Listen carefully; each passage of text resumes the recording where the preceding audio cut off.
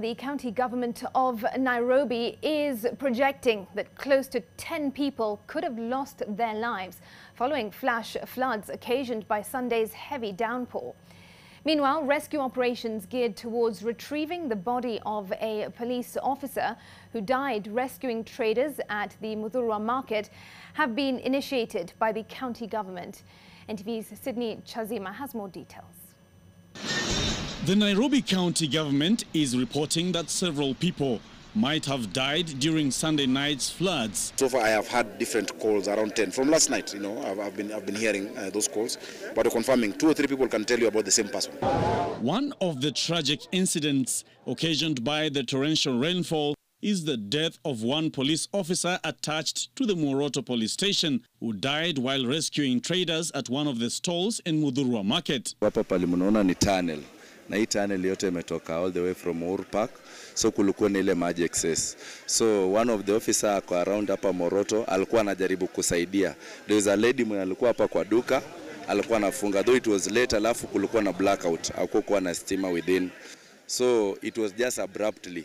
Efforts to retrieve his body underneath the stalls, ironically named Rivers of Joy, are still ongoing. But locals claim the body might be kilometers away from the scene. Huyu ni kama ameenda kwa sababu hii ni tunnel bro. Hii si ati ni kitu.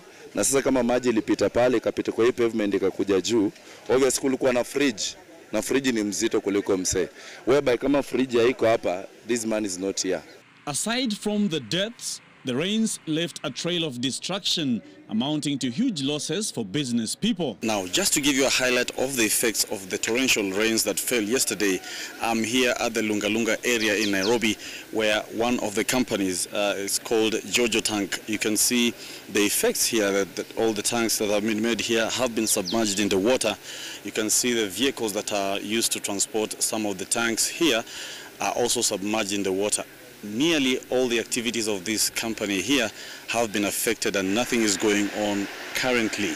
Pesa kama naingiza 5,000, kama leo sijauza kitu yoyote, tumesinda tukifagia, tukipanguza matope, ambapo leo hata nimeingiza tu so 2 peke yake.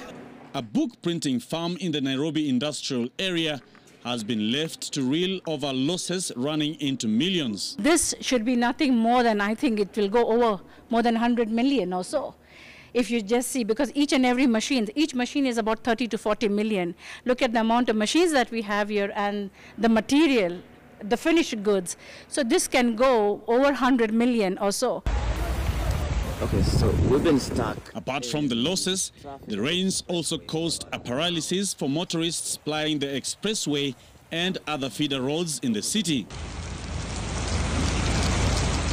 A country or a city like Nairobi that rarely experiences that kind of quantity, it would take us close to 20 billion shillings alone just to have the kind of solid infrastructure that rainfall like last night would not affect. Now that happens less than 10 times a year or less than 5 times a year. So do you put that 20 billion there or the more pressing needs of these people that you can see, including employment?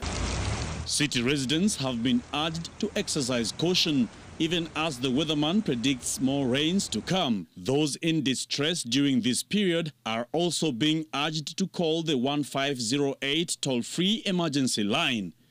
Sydney.